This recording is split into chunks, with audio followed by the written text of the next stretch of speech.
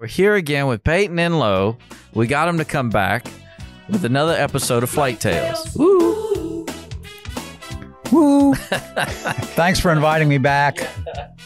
I guess today we decided to talk about common weak areas I see on people. Yeah, on their check rides. Coming in on check rides. Yeah. One story we talked about the other day on one of the other podcasts with Brennan, we were talking about whenever you simulate emergency landings, you had one time a throttle cable break come out the panel, right? Yes, I gave the applicant a simulated engine failure by pulling the throttle back, and about 2 feet of cable came out. Yeah.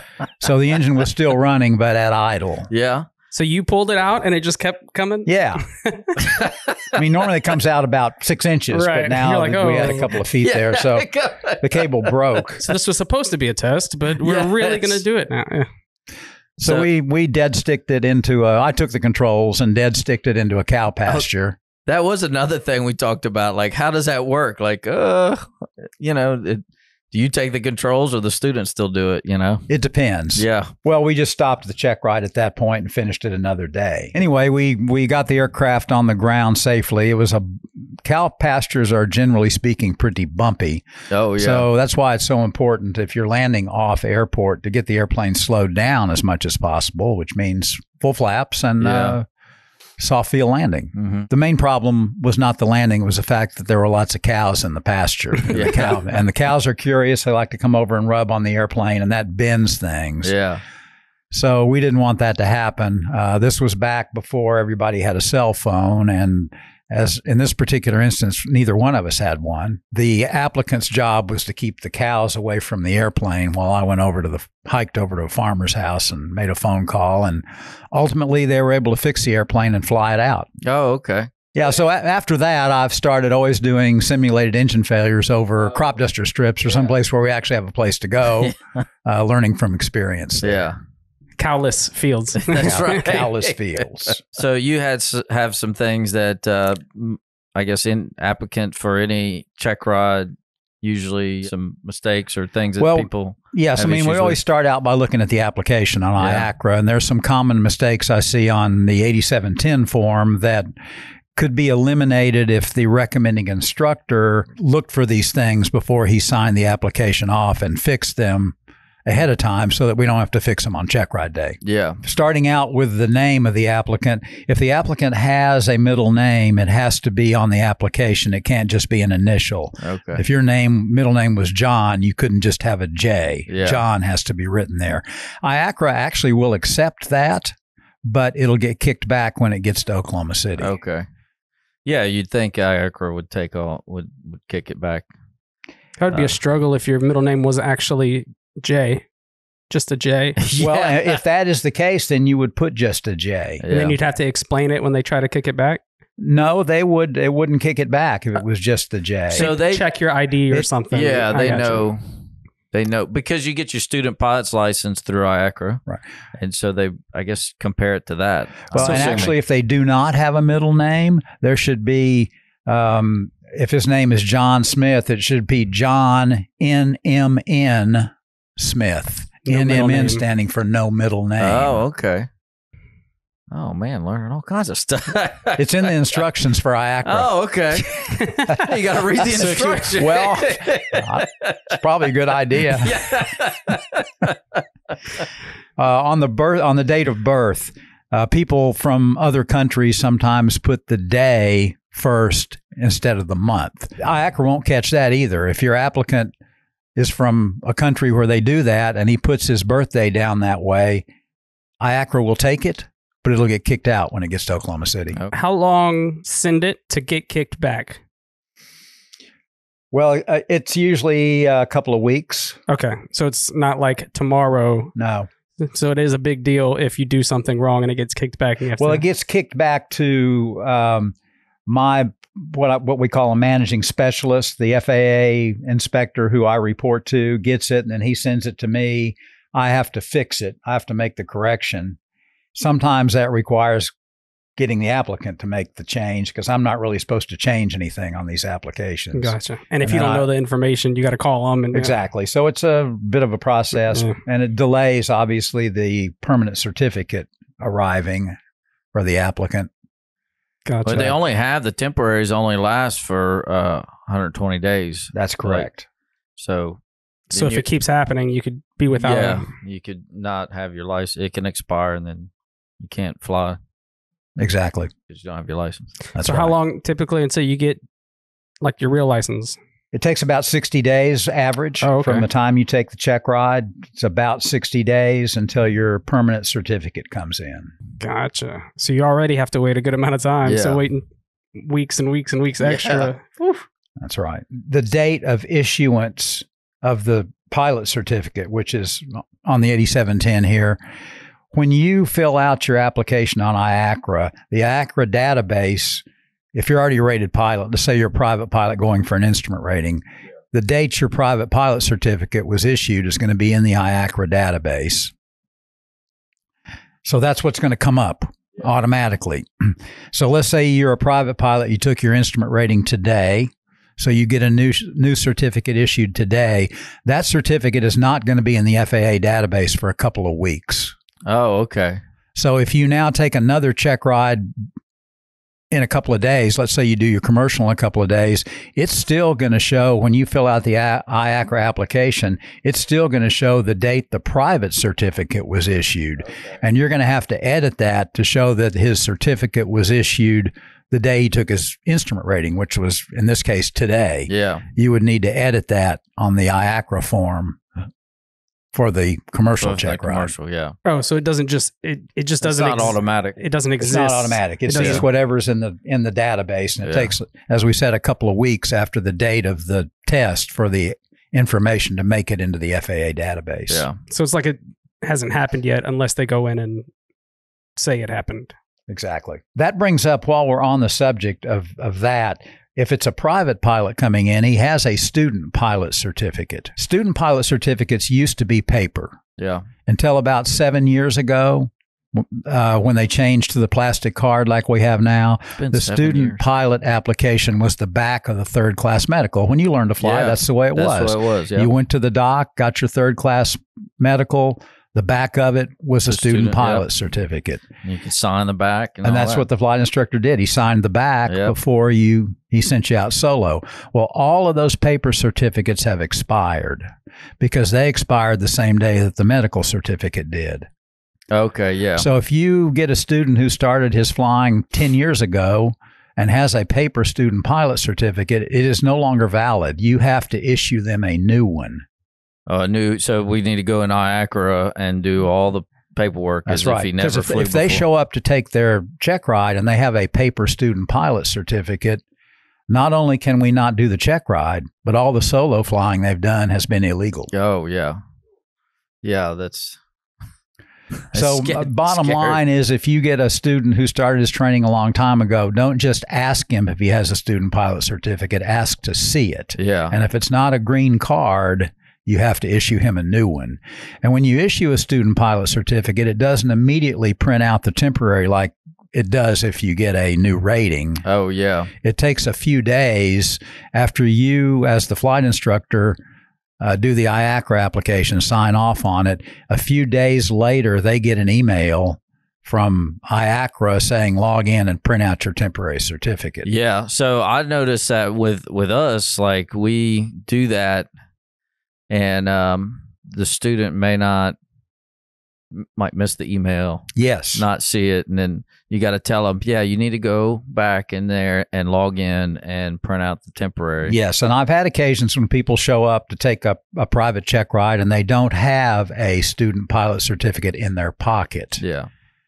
Maybe they have the temporary that was issued 6 months ago, but they never got the permanent one in the mail. For whatever reason. And so even though they do have a student pilot certificate, it shows in the database, you have to have it in your pocket. Yeah. You have to have it with you. Okay. A valid current one. Yeah. So they would have to figure out. Well, yeah. So the flight instructor, really a good flight instructor, is probably going to follow up with his student. After he issues the student pilot certificate on IACRA, he's going to check with him in a week or so and say, did you get the email? Did you print it out? And then a month or two after that, did you get your permanent certificate? One, Just kind of make sure that they got it, because it's easy to overlook it if you don't understand how the system works. Yeah. Occasionally I see applications that have 2 aircraft to be used. We've got this block here where we put the type aircraft to be used for the Checkride. Mm-hmm. Occasionally I see applications that have 2 aircraft there. Now, the only time you would actually have 2 aircraft there is if you were going to use 2 aircraft for the Checkride. Yeah, I remember like when you used to have to provide a complex airplane, and some people would do one plane for most of the Checkride and then part of the rest of the Checkride for the complex. That's correct. Yeah. Both the commercial and the flight instructor ratings you used to have a complex airplane for those tests. Well, they've changed the rule now. You don't have to have a complex airplane. So rarely will there ever be 2 airplanes in there. About the only time I see it now is an applicant who wants to take a private Checkride in a Cub or a Champ or an airplane that doesn't have an attitude indicator in it. Oh, okay. So they can't do the required instrument part of the ride in their own personal airplane. So they have to use another airplane to do the hood work. Yeah. In that case, you would have 2 airplanes. You'd have 2 sets of numbers in the flight time and the pilot and command time, which is in the type of airplane that you're using. The top number would be the first airplane. The bottom number would be the second airplane. Yeah. And IACRA has a place to put 2 airplanes in there. The mistake I'm seeing is people think because they did their flight training in a 172 and a Cherokee that they should have 2 airplanes in here because they learned to fly in 2 different types of airplanes. So this is strictly for the type of aircraft you're going to use on the test. Do you ever see anybody, I know they've got a simulator line there. Do you ever see anybody put anything in those boxes? Yes. And just because they use the simulator in their training? Is that the thought process? Oh, you're talking about the simulator time in those boxes? Yeah, even when it's not required. Like, no, I haven't seen that. Okay. But it shouldn't be there, obviously. Yeah, like the simulators we have, you can do like 10 hours towards your instrument because they're BATDs. And I didn't know if anybody did that and then like might have showed it on the IACRA. I haven't seen that, but I guess it could happen. It could. Yeah. It could. That counts as regular flying, right? So there's actually a block on the application to put the simulator time or the ATD time in. Yeah. Gotcha. Separate block. Yeah. Under the record of flight time, a lot of times I see people only fill out the required blocks, which will work, but it's a good idea to fill out every block that you have information for, just because if you ever lose your logbook, you can get this form from the FAA. You can get them to send it to you, or possibly the D.P.E. has it in his files, or in a perfect world after the Checkride, you just get a copy of this. Yeah. My point is, if you ever lose your logbook, this is an official document. You can use a copy of this to recreate your logbook officially. Under class totals, that's commonly getting overlooked. And the FAA wants to see that block filled. But I'm finding people who think class means classroom time. Oh, yeah. Okay. That's the number of hours that they taught ground school class, which is not what it is. It's class is airplane single engine, airplane multi-engine. Okay. Yeah. So they want typically on a private pilot, he doesn't have any multi-engine time. So it's all going to be single engine land PIC class time. Yeah. And it's a separate block over here. So it's commonly getting overlooked. I know that I want to say it's a fairly new block, but it's probably been there for 7 years. It's been there for a long time, but the FAA wasn't really watching whether it was filled out or not. But now I've heard, I haven't had any kicked back, but I've heard of cases of applications being kicked back because that block wasn't filled. So make sure you fill that block. Yeah. That's the fun part of filling out the application, figuring out all the time, especially when you're going for commercial. That's right. Yeah. As a recommending flight instructor, when you sign somebody off for a Checkride in IACRA, it digitally signs the top of the second page where the instructor's sign off goes. I recommend that after you sign it in IACRA, print the application, and then in ink, next to where it's digitally signed, sign your name in ink and give that application to the student to take with him to the Checkride. Because with a signed application like that, if IACRA is down or the internet's down, you can still do the test and use a paper file. I think we had an issue one time where I didn't print it out and IACRA was down. Well, it happens. And I've had cases where people came from out of town, maybe from Houston, to take a check ride, and they get over here and IACRA's down. They don't have a signed application. And you can't just sign one as a flight instructor. You can't just sign one and scan it in and send it to the D.P.E. Okay. You have to have an original copy signed in ink. Okay. So you can't go wrong by just always printing it out after you sign it digitally, sign it in ink, give it to the applicant as a backup just in case. Yeah. Okay. Having said that, you as the flight instructor, when you get a new student, are probably going to be teaching them how to register an IACRA. Mm-hmm. You're going to show them how to do it. Make sure that when you do that you write their FTN number, their username, and their password in the front of their logbook so that they'll always have it. Because I see plenty of cases where people show up on Checkride day, they have their login information saved on their computer at home, or else their flight instructor has always logged in for them, and they don't know how to log into IACRA. Yeah. I always make them send me their FTN number ahead of time so I can look at the application, make sure there's no errors on it before Checkride day. Yeah. But I don't have their login information. So if they don't have it and now we have to change the password, now you're wasting time for the check ride. That's right. We're wasting time. Yeah. So just make sure they know how to log in and they have their information. Yeah. We need to make sure also that our applicants not only have, but have seen and understand the ACS or PTS for the test that they're taking. Oh, yeah. We always try to go over that. Not everybody does. Yeah. I always ask the applicant, have you seen the ACS for private pilot? And the answer is almost always yes. They've seen the little book, but they've never opened it and looked at it. Oh, never read it. They've never read it. They don't understand how it works. Yeah. And really, that's the instructor's responsibility is to sit down, spend some time with them, walk them through the book, show them how it works, show them where the reference materials. In other words, when you look at the ACS, at the top of each maneuver, there's a set of references. And it's an FAA code, like the FAA 8083-3 is the Airplane Flying Handbook. Yeah. But it doesn't tell you it's the Airplane Flying Handbook. Yeah, you have to go. You have to know how to decode that. Yeah. And the decoder ring for that is actually in the back of the ACS. There's a list of all the references. There's a list of all the acronyms. But my point is they don't know where to look. When I ask them what that is, they say, well, I don't know, that's some kind of FAA code. Which tells me that nobody's ever showed them how to use the references, how to decode what they are. Speaking of acronyms, what's the ACS? Airman Certification Standards. Yeah. Gotcha. So that's how he that's what the private pilot test is based on. So tells you what maneuvers he has to do, what kind of topics he has to cover. So that's you really the test. should read It's the sheet of music that the examiner plays off of. Yeah. Gotcha. It's the test. It's the standards it's all the maneuvers and the standards for those maneuvers and what you're expected to know. And students can read that. Absolutely. Yeah. They should read it. But sometimes you're saying they don't? No. That's crazy. It's online. And then you can buy the book too. Like we had the book in our kits that we sell to all the new students, but when they're ready to start, we have an ACS book in there. Gotcha. That's like saying, here's a book, the test will come from this. Yeah. And they don't read it? Yeah. And when I usually try to tell people when they go do their solos, here's the standards that you have to make sure when you do this maneuver, plus or minus 100, plus or minus 10 on your heading, plus or minus 100 on altitude, whatever the standard is, you go practice it and make sure you stay within these standards. It's not just applicants who haven't seen it. I often run into flight instructors who are not using it either. That's pretty bad. Well,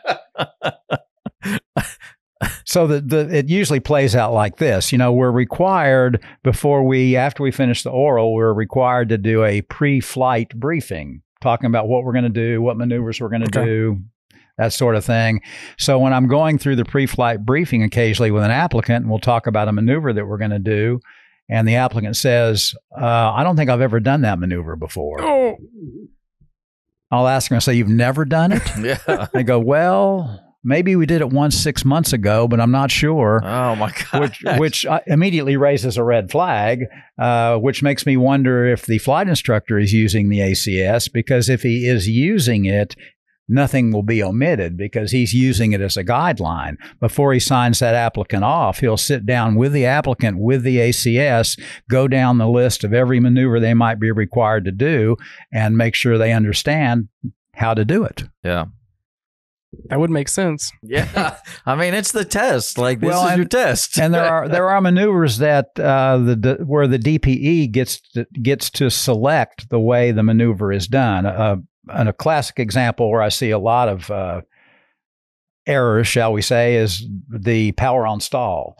The ACS allows the power on stall to be wings level or in a banked up to a 20-degree bank turn to the left or the right. And I find a lot of people who have only been taught to do it wings level. They've never done it in a turn. So now I typically have them do it in a turn. So now they're doing it for the first time on their check ride. And we try to avoid any scenario where we're doing anything for the first time on a check ride. Yeah. So that tells me the flight instructor is not using the ACS, because if he was using it, he would have read through that and said, I need to teach this all three ways because the D.P.E. gets to choose. Yeah. It's like the flap setting for slow flight. The D.P.E. gets to choose the flap setting. Yeah. I can have them do it with no flaps or full flaps, anything in between. If they've only done it one way and they get asked to do it a different way on the test, it may not turn out too well. Yeah.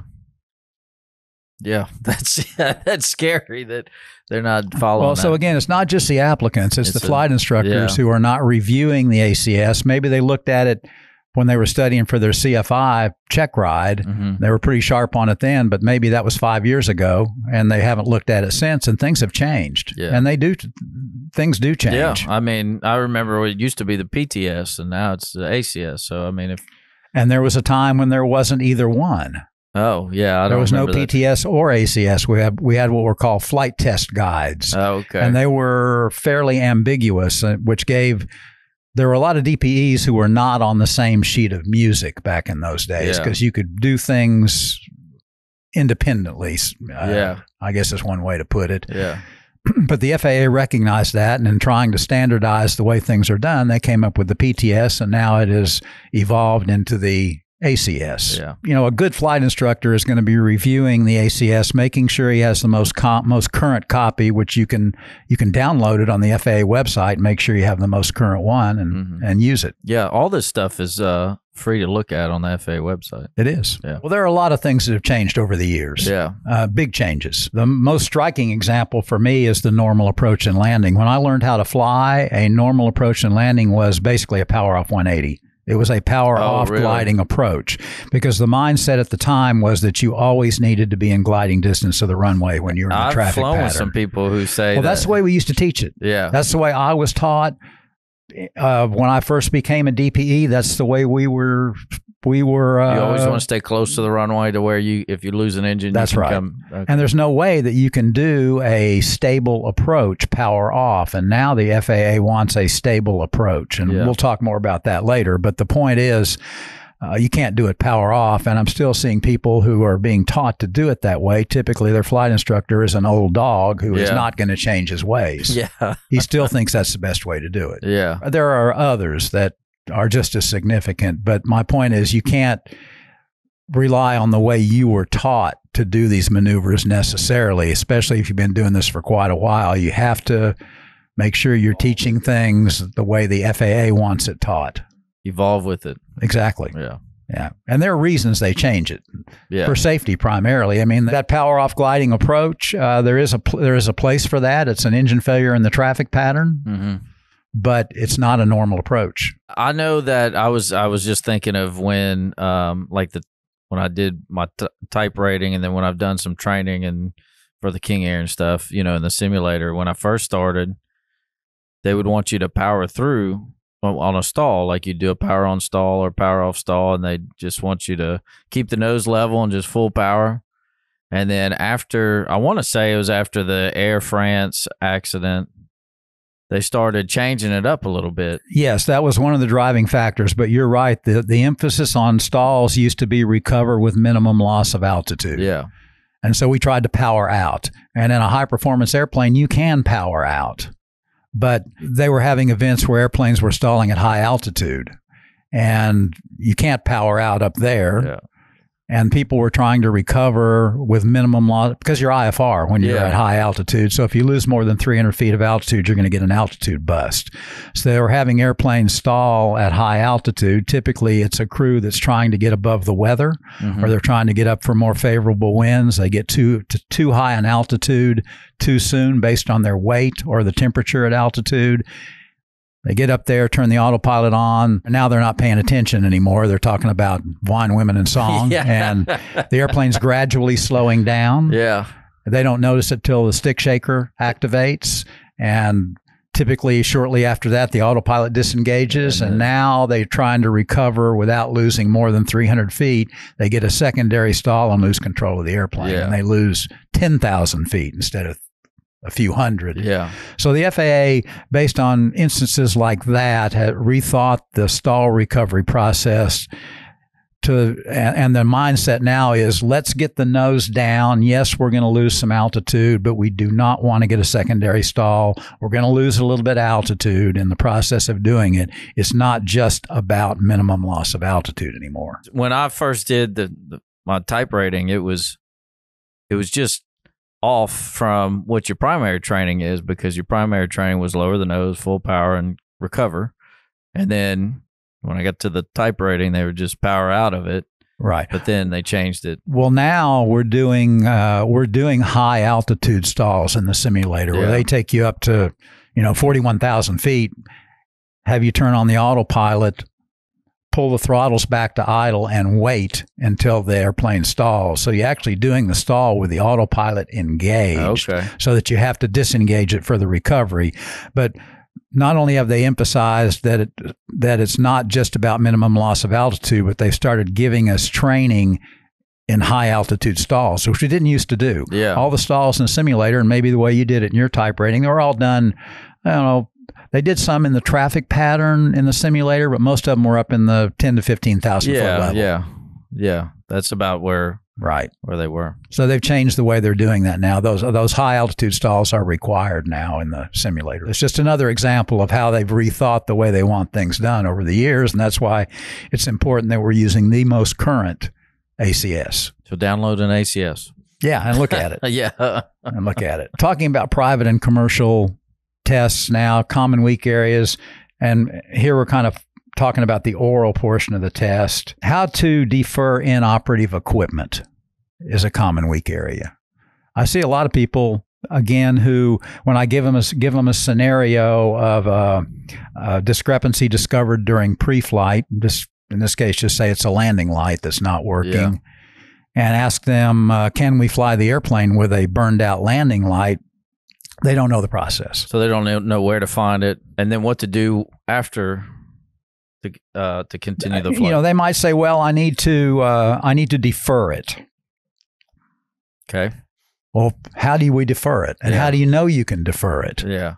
So they need to know how to get into 91-205 and see if it's required, and then how to go to 91-213 to see how to defer it if it's deferrable. Obviously, they need to look in the POH and see if it's required too. Yeah. But what a lot of people don't have any comprehension of is a minimum equipment list. Yeah. Now, as you know, under Part 91, we don't have MELs typically. Yeah. But they don't understand the fact that they don't have an MEL. They don't know what an MEL is. Not that they need to know how to use one, but they need to know they don't have one.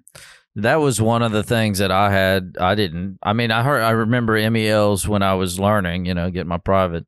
But I didn't quite know what it looked like. I have one that I got from Acadian for the King Air that Kent let me borrow.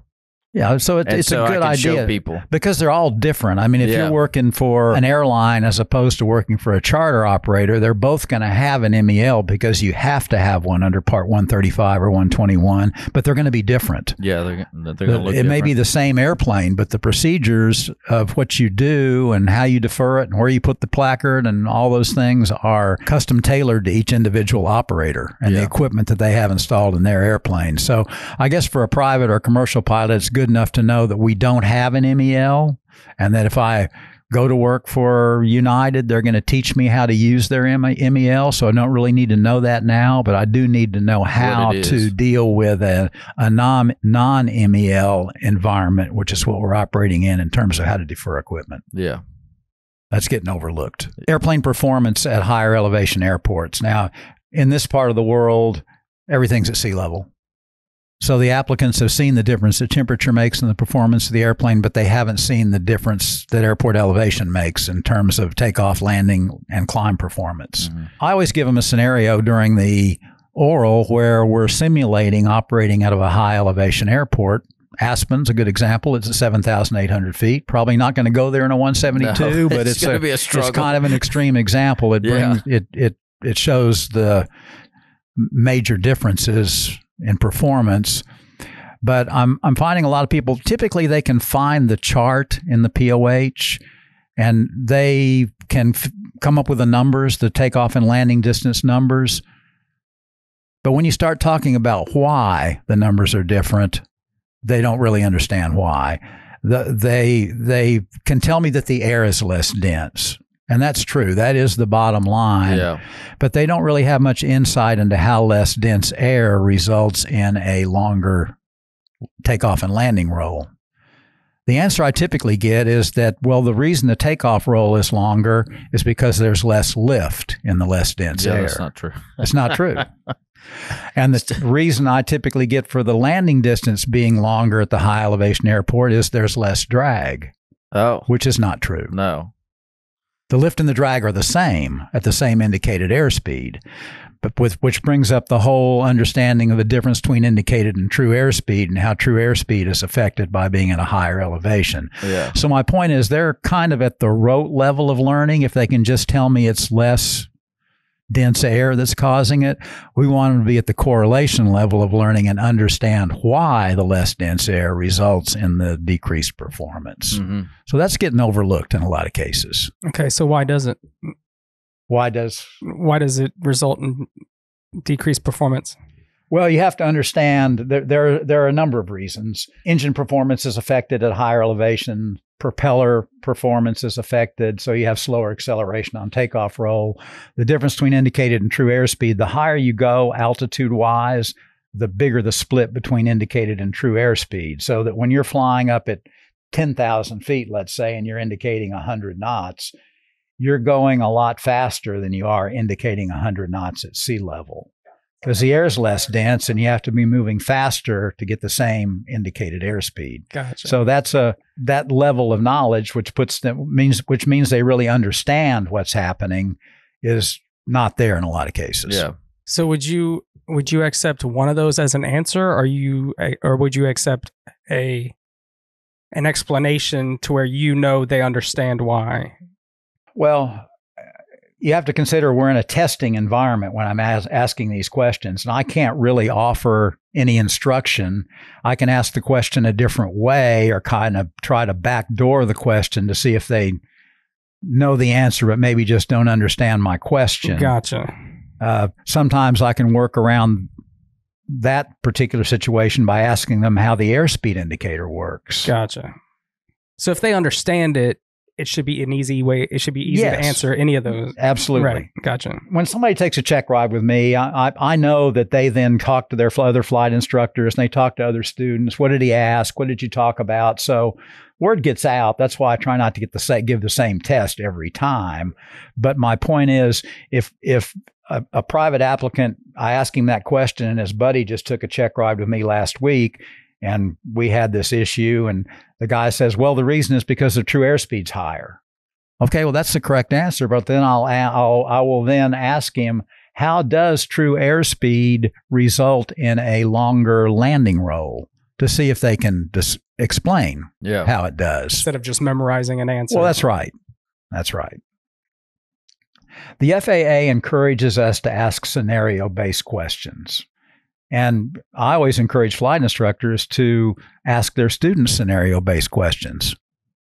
Yeah. And that's how I try to do, like if somebody's going for a check ride, I try to do scenarios, make up some kind of, a lot of times, like when I'm doing it, the student thinks it's a trick question and I'm not trying to get. It's a pretty simple question, but I guess if they don't quite understand it that well, then they might think it's a trick question. They hear it as a riddle instead of a real question. Yeah. As an example, a scenario-based question I might ask a private applicant is: we're coming into land. We're trying to decide what flap setting to use based on today's conditions. What situation is going to make you decide to do a no flap landing in this airplane that has flaps? Ooh, it does to me. They have to think about it. Yeah. They have to think about. And when I see them thinking, they don't have an answer. I ask them, "Have you ever done a no flap landing?" Yeah. And sometimes the answer is no. Oh. The little bit I know, it sounds like a trick question. Yeah. But it's not a trick question. It's a scenario to get them to think about how they decide what flap setting they're going to use. Yeah. So in this case, if I ask them if they've ever done a no flap landing, they say yes. And I say, well, what were you practicing for? When are you going to actually use that? Yeah. So, so there really is no real reason to do a no flap landing. Well, there isn't a real reason. The flaps aren't working. I was about to say, or the flaps broke off or something. I don't have flaps in my airplane. Yeah. So I could have almost answered that question.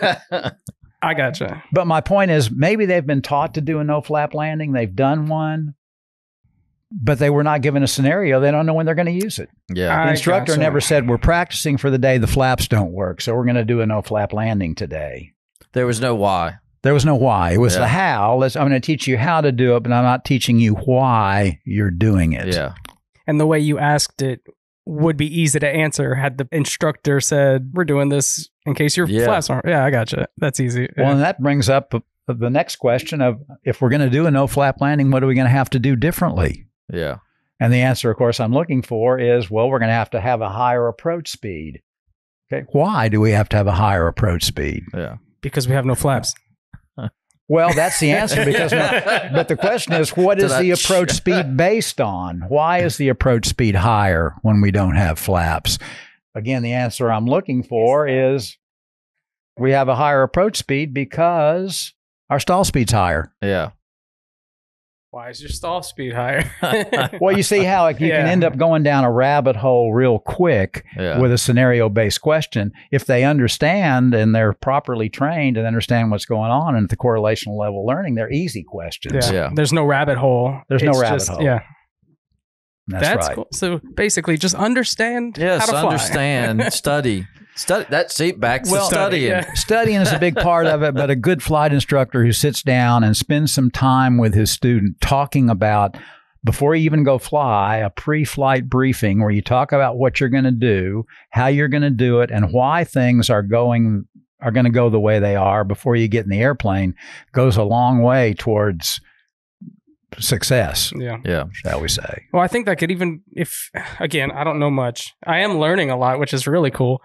But it sounds like it could go back to, if the student would read the ACS, they should have questions as to why would they check for a no flap landing, then ask their instructor, hey, why would they check for a no flap landing if they were never taught it? So it sounds like it could still be on the student to be like, I don't know why. A no flap landing is not required on a private check ride, but it is certainly something you can ask for. Gotcha. So that wouldn't be in the ACS? Well, there's aerodynamics, and that's kind of an aerodynamic. The no flap landing per se is not a mandatory maneuver, but the D.P.E. has the option of, I could ask for a no flap landing if I wanted to, because it's part of the takeoff and landings that we do.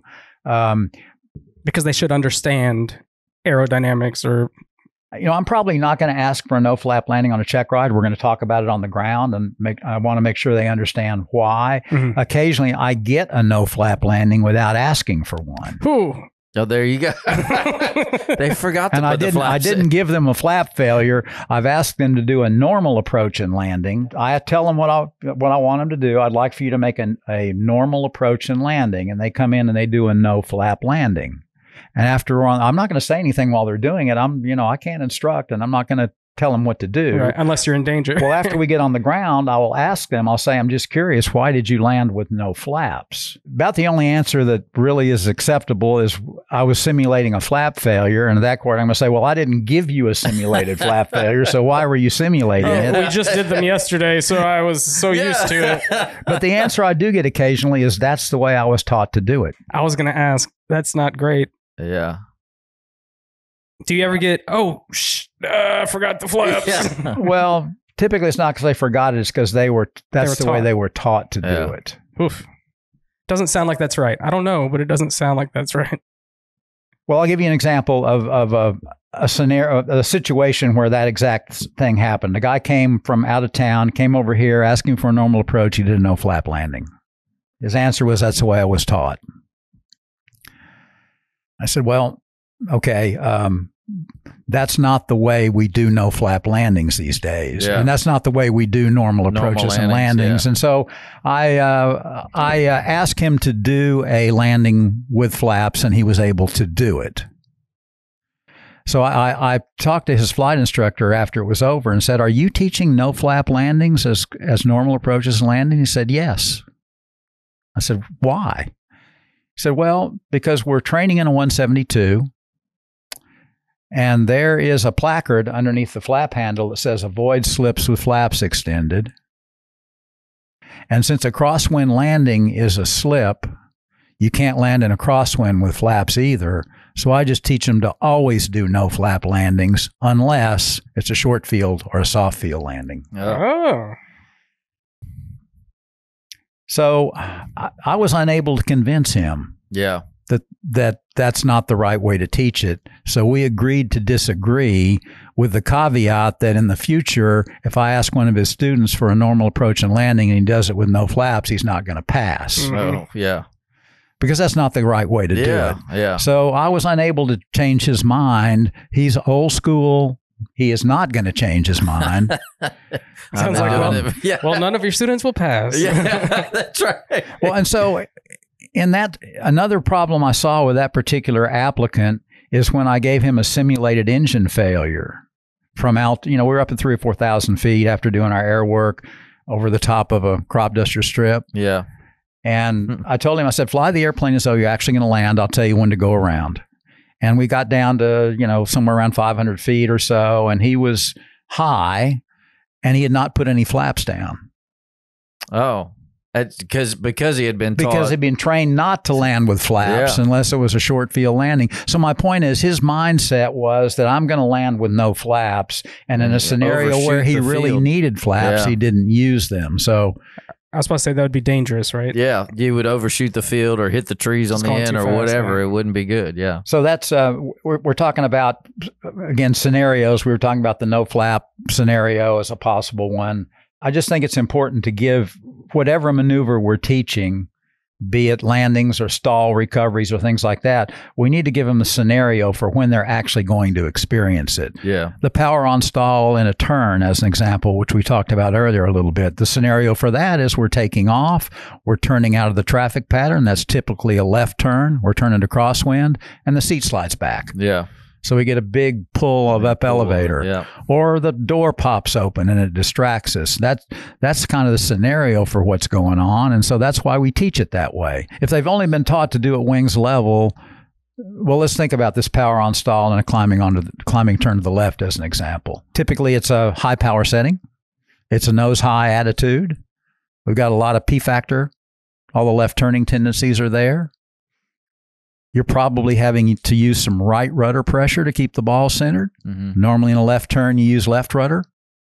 Here we are in a left turn having to use some right rudder pressure. If you're using left rudder pressure, you're in a skid. And what happens if you stall the airplane in a skid? You could spin it. That's it. That's why that particular scenario is kind of worst case scenario, but it's important that they have seen that scenario and they understand why they need to keep the ball centered. Yeah. When you say spin it, spin, so like the plane just it'll spin. Yeah, it'll stall and then it'll come down and spin. Oh, no, we have to practice that as CFIs, as flight instructors. Yeah, before we get to flight instructor, because a student might do that to us. They only might, yes. but they will. I've had it happen. I've had it happen a few times on I check shouldn't have rides. used might. They will. They will. On And check rides, this has happened? Just yeah, Oh. I've had people lose control of the airplane on check rides. Typically, it's on this power on stall or on one of the stall recoveries. because they've never done it before. Or? Yeah, well, they've either never done it before or they're not doing it correctly. Yeah. The ball's not centered, obviously, when they stall the airplane. Yeah. Extremely nose high attitude. Usually, you can usually see it coming. Yeah. What I'm finding in spin recovery, again, I don't have to, we're not going to do a spin in flight, except on a flight instructor check ride. If they have not been signed off in their logbook that they have instructional knowledge of spins, then I have to actually do one on the ride, which means you got to be in an airplane that you can spin. So we used to have to do spins on a CFI check ride. A few years ago, the FAA changed the rule where if you have the endorsement, you don't have to actually do the maneuver during the ride. But my point here is that in talking to private pilots and commercial pilots who have typically never done a spin, we still have to talk about spin recovery during the oral. And I find most people can give me the 4 steps to recover the pair, power idle, ailerons neutral, rudder opposite, and elevator forward. They can spit those words out. But when I ask them this question, where is the elevator control when you get into the spin? Almost half of them say it's forward. Because they've never been in a scenario where the airplane is pointed down with the elevator back. That's counterintuitive because normally when the elevator is back, the airplane's in a climb.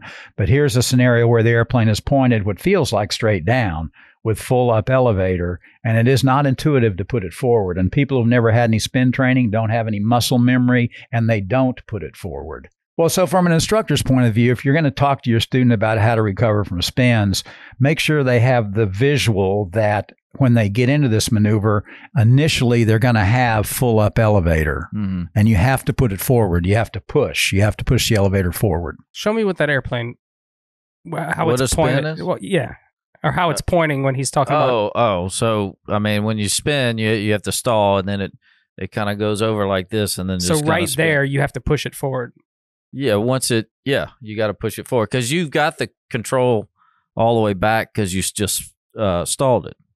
And so, so normally you're like, pull it back so I can go up. But Yeah, normally when you pull back, you just climb more. Oh, so is it because you're following the turn to push forward? You want to keep going? Does that kind of make... Well, you lose control of the airplane. The wings stall. There's not enough lift for the airplane to fly anymore. One of the wings stalls before the other one does, so now it's causing it to That's rotate. the rotation.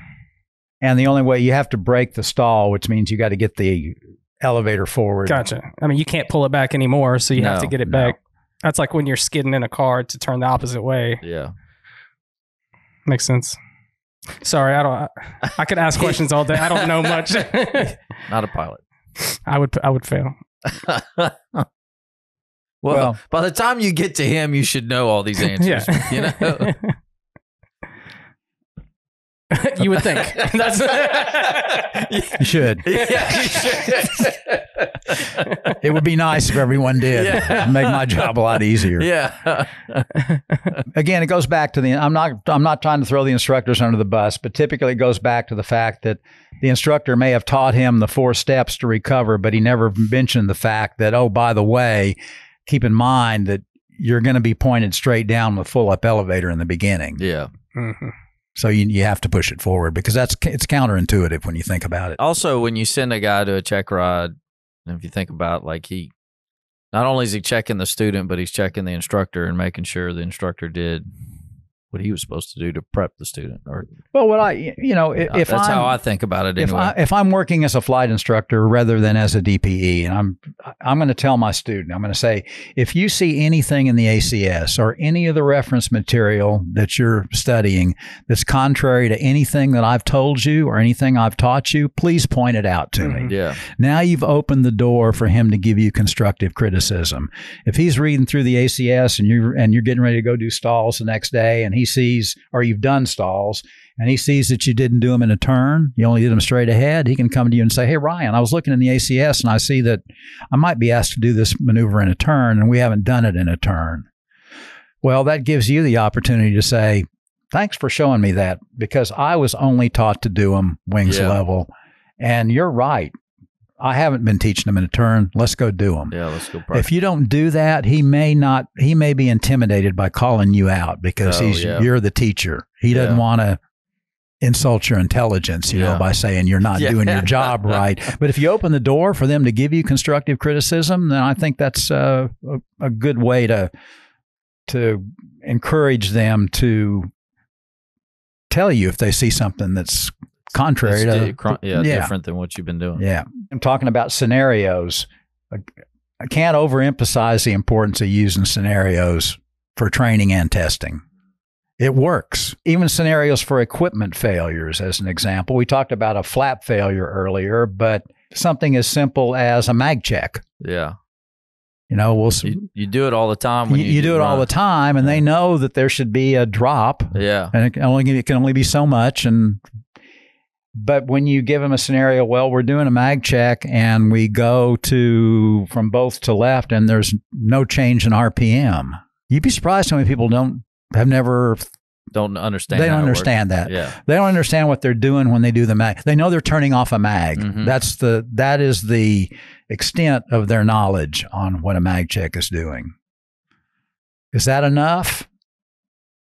Probably not. Yeah. They probably need to understand that not only am I turning off a mag, but the result of that is I'm only firing one plug in each cylinder.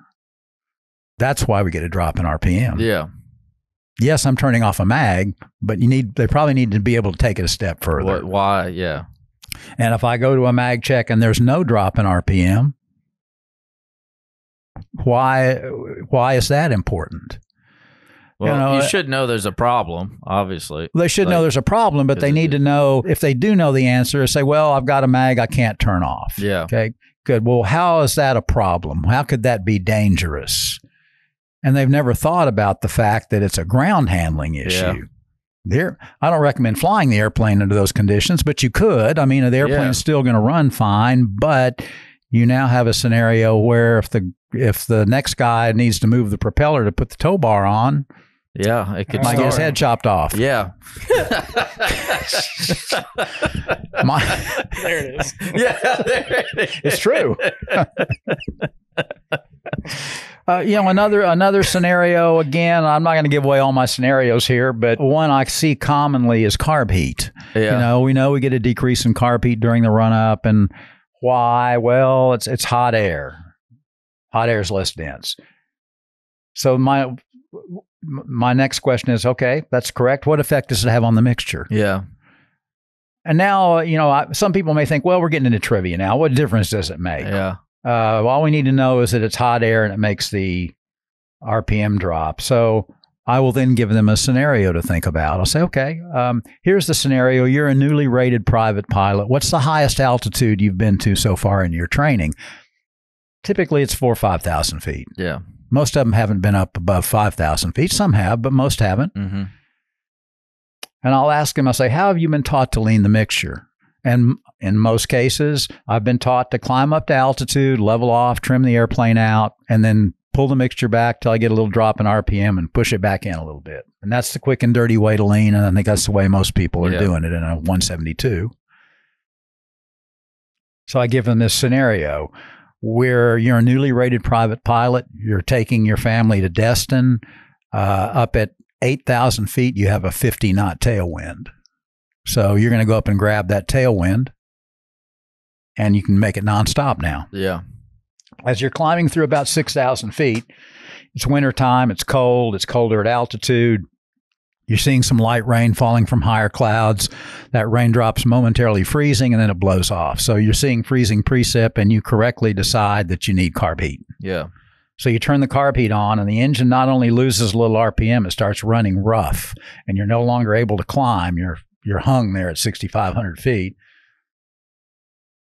So your mindset is, well, I must have some carb ice. It's melting. The water is going into the engine. It doesn't like that, the melted ice. Yeah. Once it all melts, I'm going to be good. But after about 5 minutes, still rough. Yeah. Push the carb heat back in, and now it smooths out. Pull it back on. It's rough again. Your passengers are going, hey, Ryan, is that normal? Yeah, it is. Don't worry about it.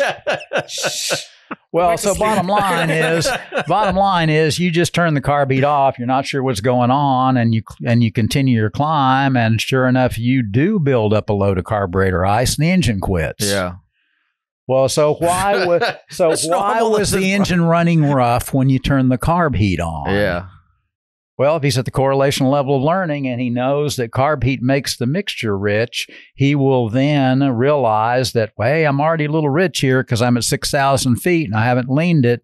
Now I just made it richer by turning the carb heat on. I need to lean it a little bit in order to keep it from running rough. And he does that, and he doesn't have the engine failure because of carb ice. Yeah. So you see how, again, there's a scenario that could be. But if you as an instructor give them that kind of scenario during training, he's going to understand why it's important to know that the carb heat makes the mixture rich, because it could bite him. Yeah.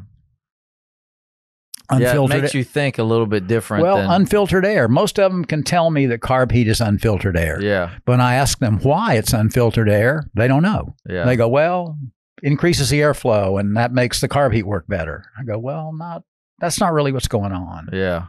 I give them another scenario. We're taking off, headed out to the practice area, climbing through 1,500 feet, and we hit a bird. And the engine starts running rough. What are we going to do in that scenario?